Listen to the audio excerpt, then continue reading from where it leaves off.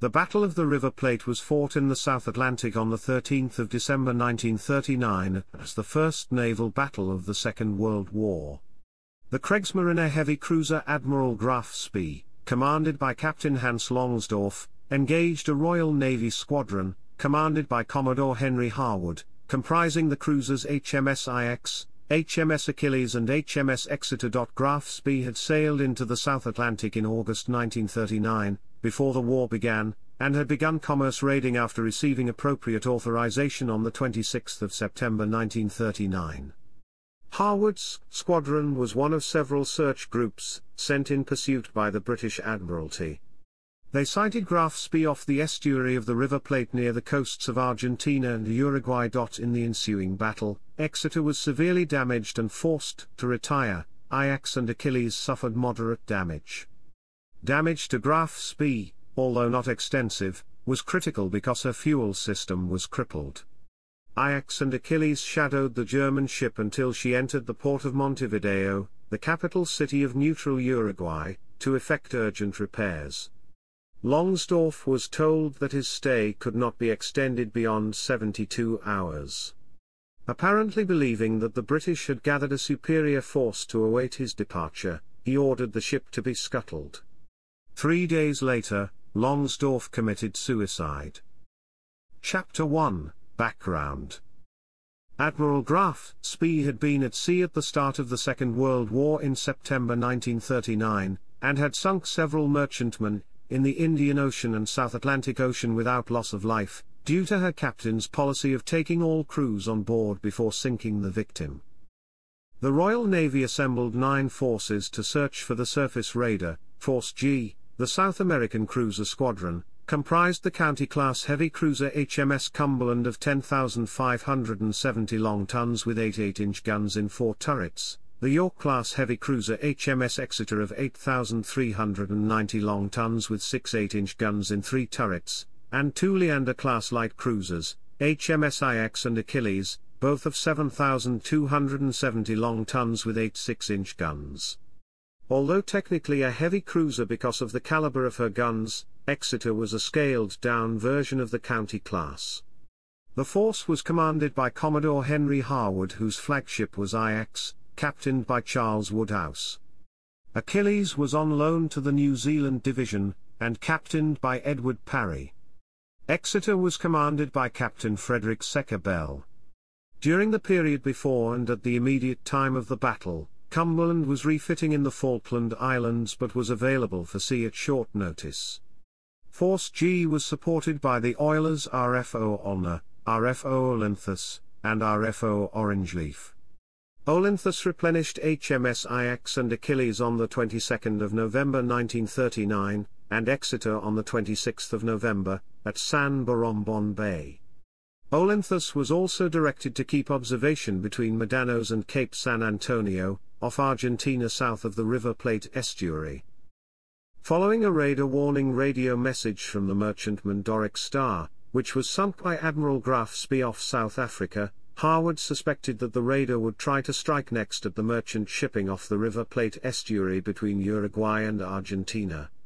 He ordered his squadron to steam toward the position 32 degrees south, 47 degrees west.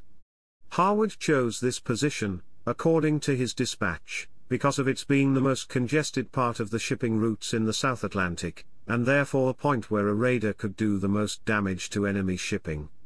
A Norwegian freighter saw Admiral Graf Spee practicing the use of its searchlights and radioed that its course was toward South America. The 3 available cruisers of Force G rendezvoused off the estuary on the 12th of December and conducted maneuvers. Regarding strategy, the British combat instructions for engaging a pocket battleship with a cruiser squadron had been devised by Harwood himself during his period at the Royal Naval War College between 1934 and 1936. The strategy specified an attack at once, day or night. If during the day, the ships would attack as 2 units, in this case with Exeter separate from Ajax and Achilles. If at night, the ships would remain in company, but in open order.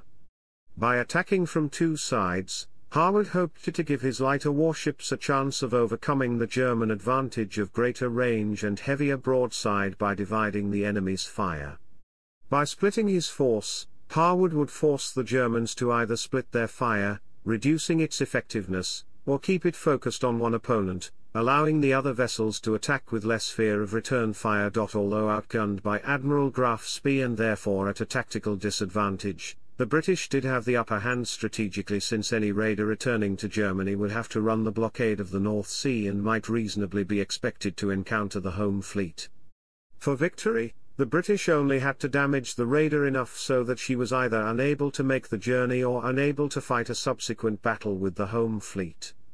Because of overwhelming numerical superiority, the loss of even all three cruisers would not have severely altered Britain's naval capabilities, whereas Admiral Graf Spee was one of the Kriegsmarine's few capital ships. The British could therefore afford to risk a tactical defeat if it brought strategic victory. Chapter 2, Battle. On the 13th of December at 5:20, the British squadron was proceeding on a course of 060 degrees at 14 knots with Ajax at 34 degrees 34 south 48 degrees 17 west, 390 nautical miles east of Montevideo. At 6:10, smoke was sighted on a bearing of red 100, or 320 degrees. Harwood ordered the Exeter to investigate. She swung out of line and at 6:16 she signalled by lamp, "I think it is a pocket battleship," and Captain Bell ordered flag N hoisted to the yard arm, "Enemy in sight."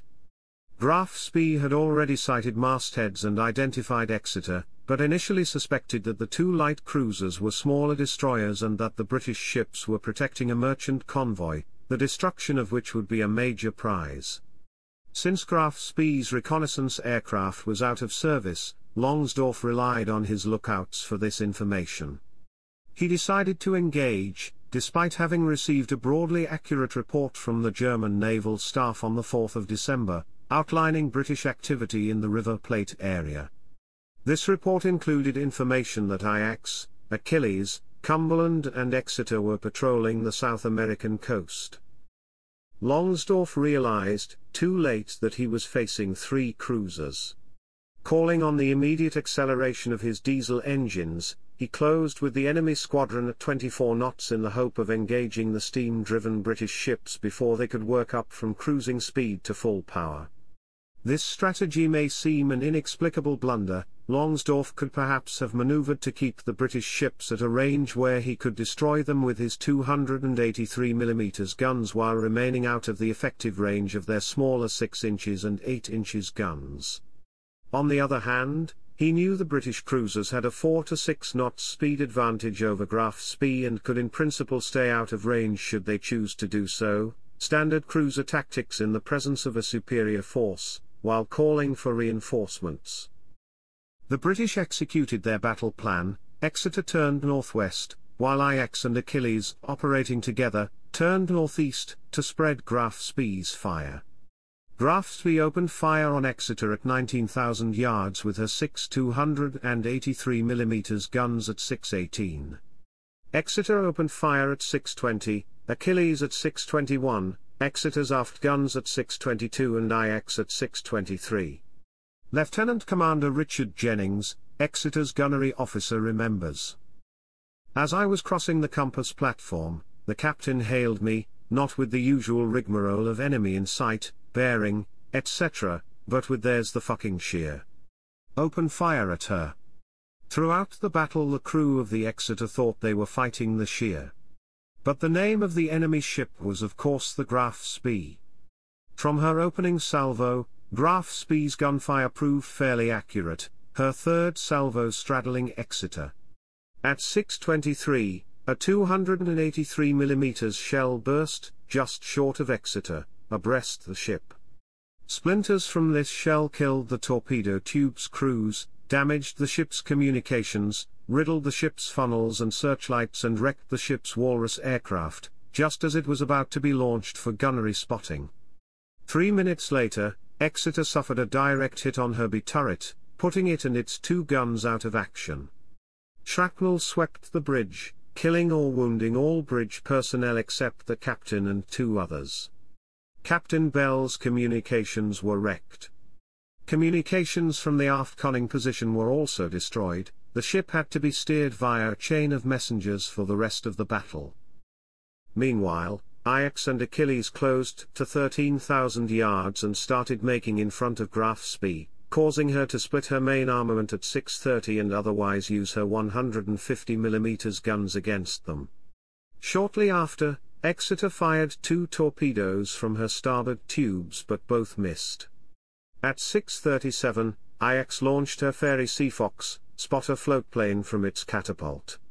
At 6:38, Exeter turned so that she could fire her port torpedoes and received 2 more direct hits from 283 mm shells. One hit a turret and put it out of action, the other entered the hull and started fires.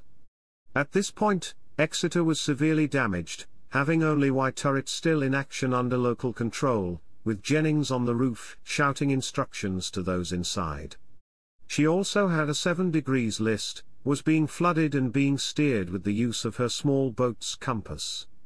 However, Exeter dealt the decisive blow. One of her 8-inch shells had penetrated 2 decks before exploding in Graf Spee's funnel area, destroying her raw fuel processing system, and leaving her with just 16 hours fuel, insufficient to allow her to return home.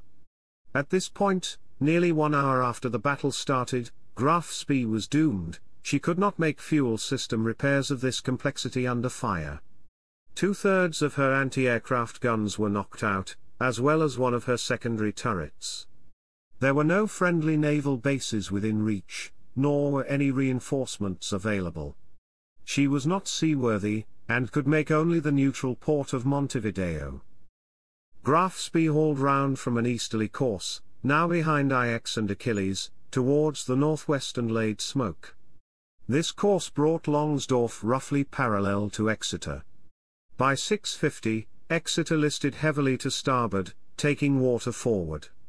Nevertheless, she still steamed at full speed and fired with her 1 remaining turret. 40 minutes later, water splashed in by a 283 mm near miss short-circuited her electrical system for that turret. Captain Bell was forced to break off the action. This would have been the opportunity to finish off Exeter. Instead, the combined fire of Ajax and Achilles drew Langsdorff's attention as both ships closed the German ship. 20 minutes later, Ajax and Achilles turned to starboard to bring all their guns to bear, causing Graf Spee to turn away and lay a smoke screen. At 7:10, the 2 light cruisers turned to reduce the range from 8 miles, even though this meant that only their forward guns could fire. At 7:16, Graf Spee turned to port and headed straight for the badly damaged Exeter, but fire from Ajax and Achilles forced her at 7:20 to turn and fire her 283 mm guns at them, while they turned to starboard to bring all their guns to bear.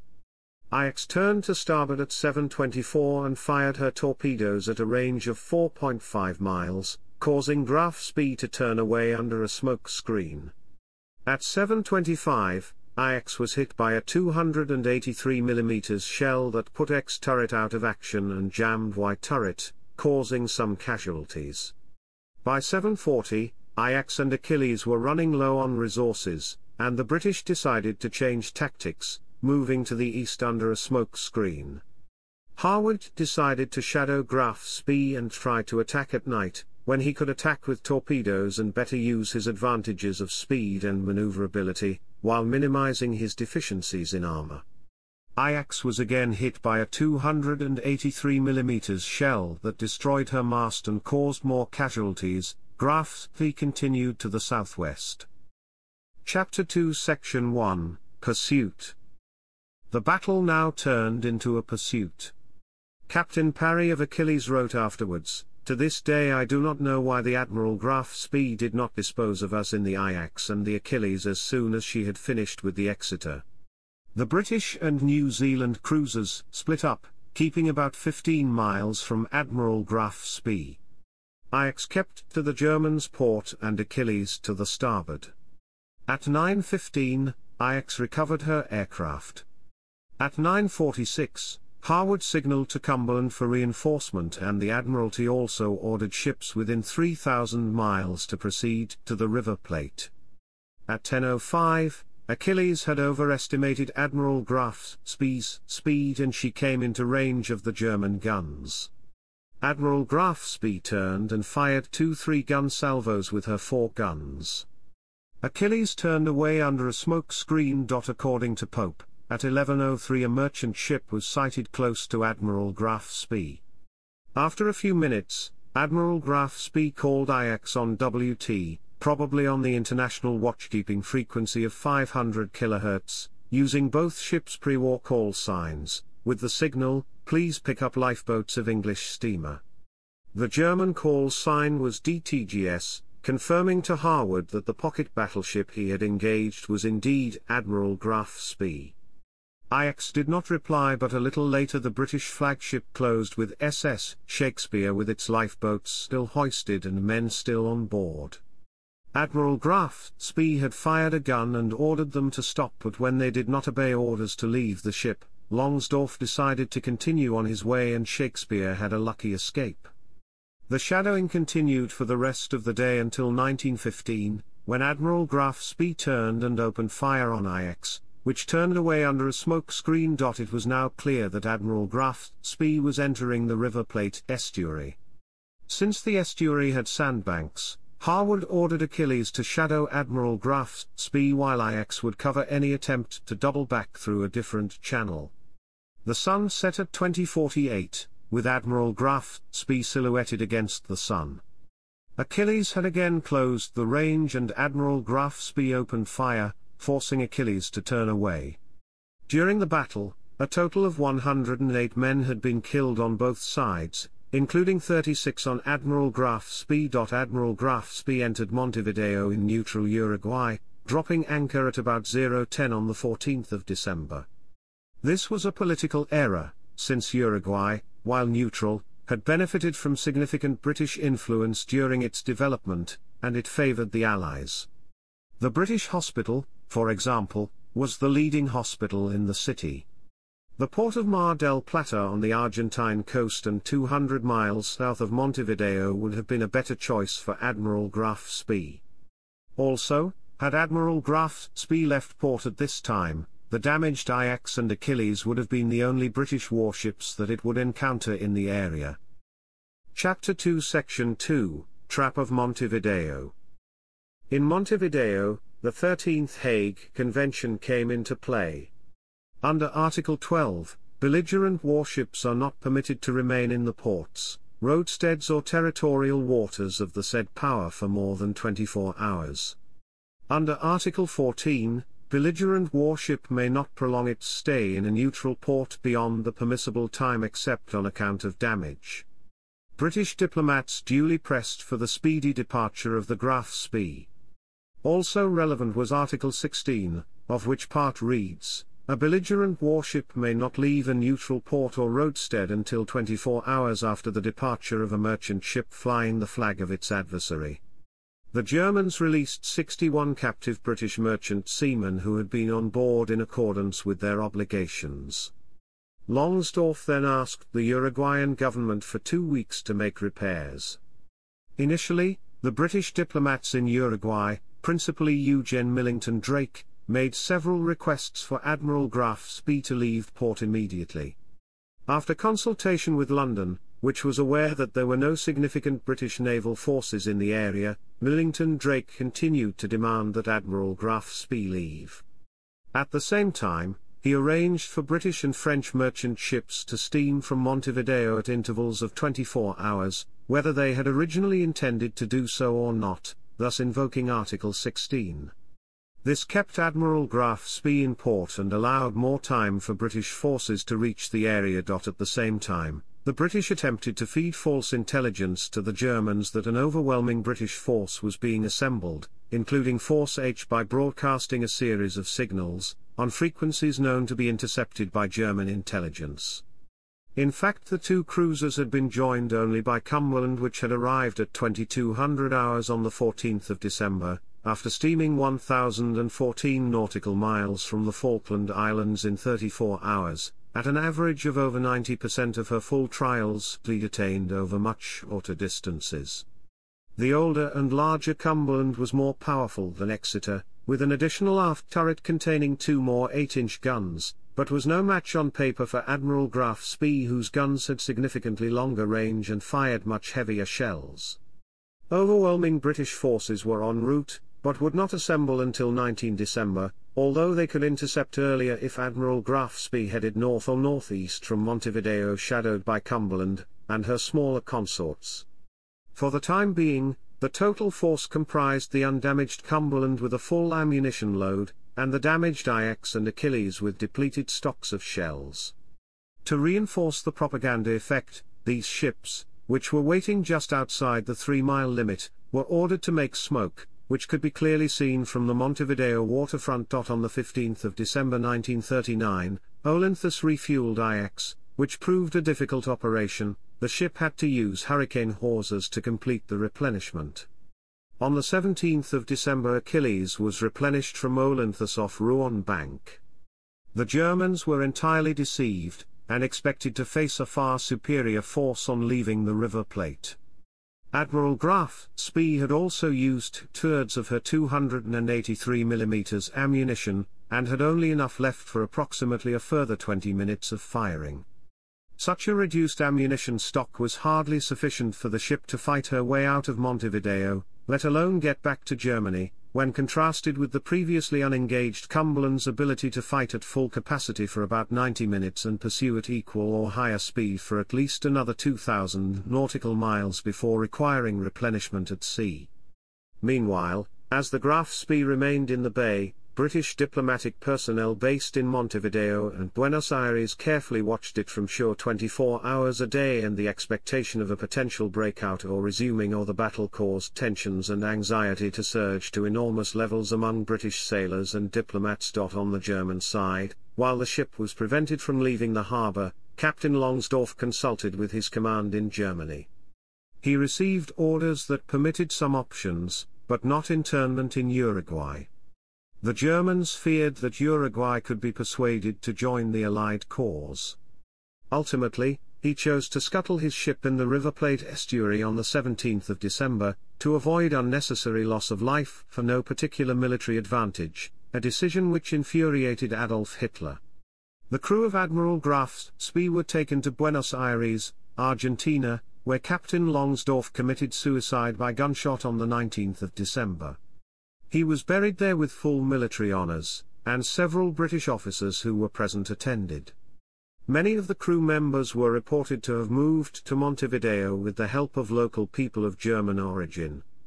The German dead were buried in the Cementerio del Norte, Montevideo. Chapter 3, Aftermath. The German propaganda machine had reported that Admiral Graf Spee had sunk a heavy cruiser and heavily damaged 2 light cruisers while only being lightly damaged herself. Admiral Graf Spee's scuttling, however, was a severe embarrassment and difficult to explain on the basis of publicly available facts.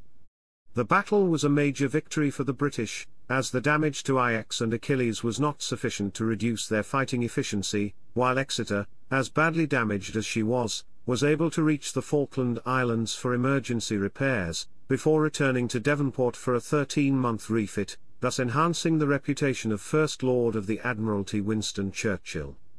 Additionally, while being highly praised for his excellent performance in battle, Harwood also received criticism directed towards his lack of initiative and for not employing a more aggressive approach. These criticisms are mostly based on the fact that the Admiral Graf Spee was allowed to escape even though it was outgunned and outnumbered. Prisoners taken from merchant ships by Admiral Graf Spee who had been transferred to her supply ship Altmark were freed by a boarding party from the British destroyer HMS Cossack, in the Altmark incident whilst in Jossing Fjord, at the time neutral Norwegian waters. Prisoners who had not been transferred to Altmark had remained aboard Admiral Graf Spee during the battle. They were released on arrival in Montevideo. On the 22nd of December 1939, over 1,000 sailors from Admiral Graf Spee were taken to Buenos Aires and interned there. At least 92 were transferred during 1940 to a camp in Rosario, Some were transferred to Club Hotel de la Ventana in Buenos Aires province and another group to Villa General Belgrano, a small town founded by German immigrants in 1932. Some of these sailors later settled there.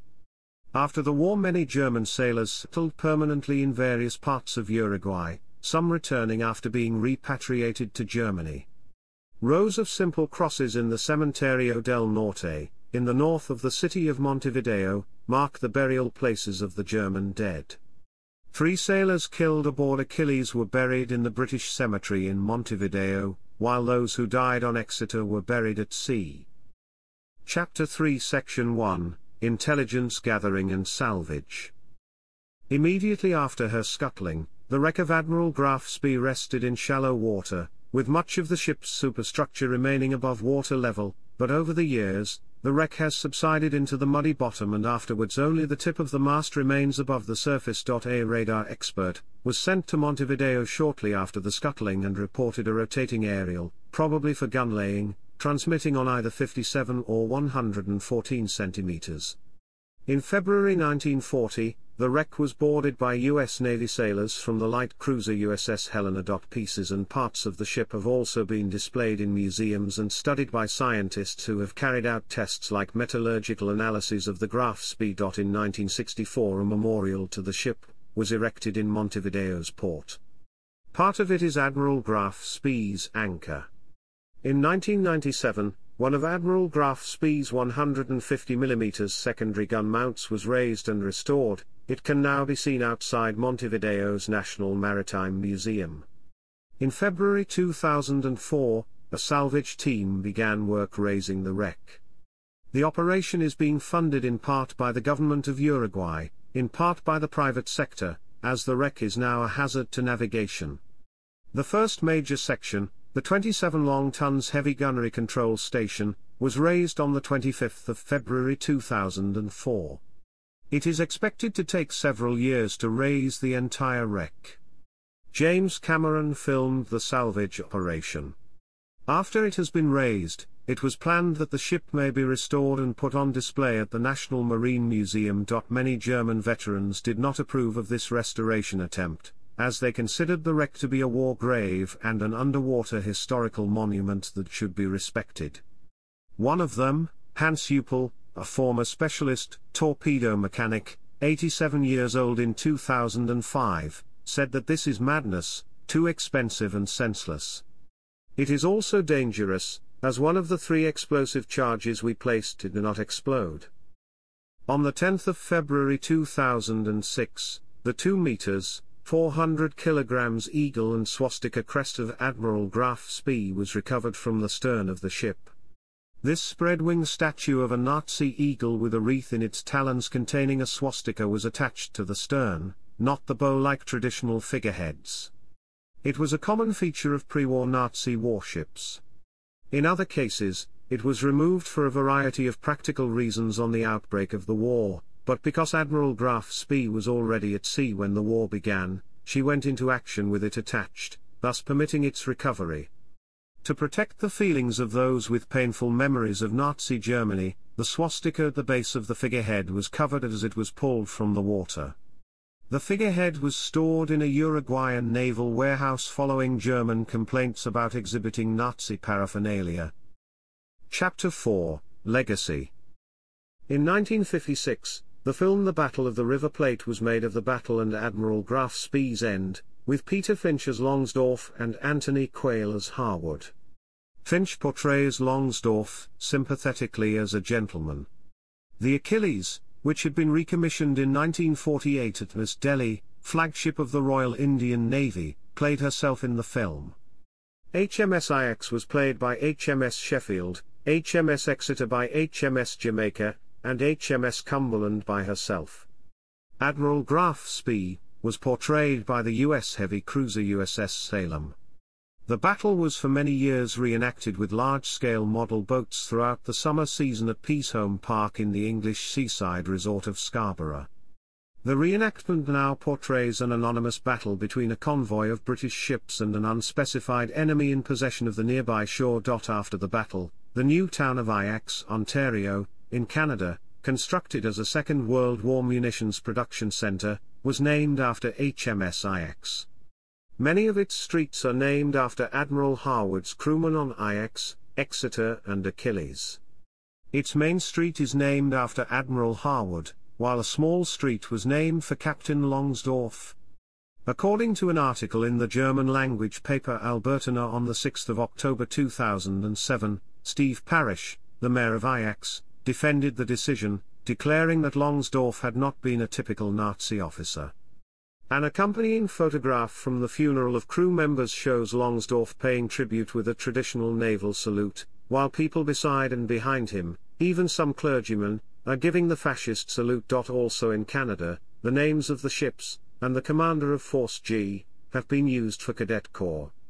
The Royal Canadian Sea Cadet Corps Ajax No. 89 in Guelph, Ontario, the Navy League Cadet Corps Achilles No. 34 in Guelph, Ontario, the Navy League Rennet Corps Lady Exeter and the camp shared by all three corps, called Camp Cumberland. RCSCC Harwood No. 244 and NLCC Exeter No. 173 are situated in Ajax, Ontario. A number of streets in Nelson Bay, New South Wales, have been named after the battle, including Montevideo Parade, Achilles Street, Ajax Avenue, Harwood Avenue, and Exeter Road. In Auckland, home port of the Royal New Zealand Navy, streets have been named for Achilles, Ajax and Exeter. 3 streets in North Wollongong, New South Wales, are named Ajax Avenue, Exeter Avenue, and Achilles Avenue. The battle is also significant as it was the first time the current flag of New Zealand was flown in battle, from HMS Achilles. Also in New Zealand, 4 mountain peaks in the Two Thumb Range region of the South Island are named in commemoration of the battle. These are Achilles, Exeter, Ajax and Graf Spee.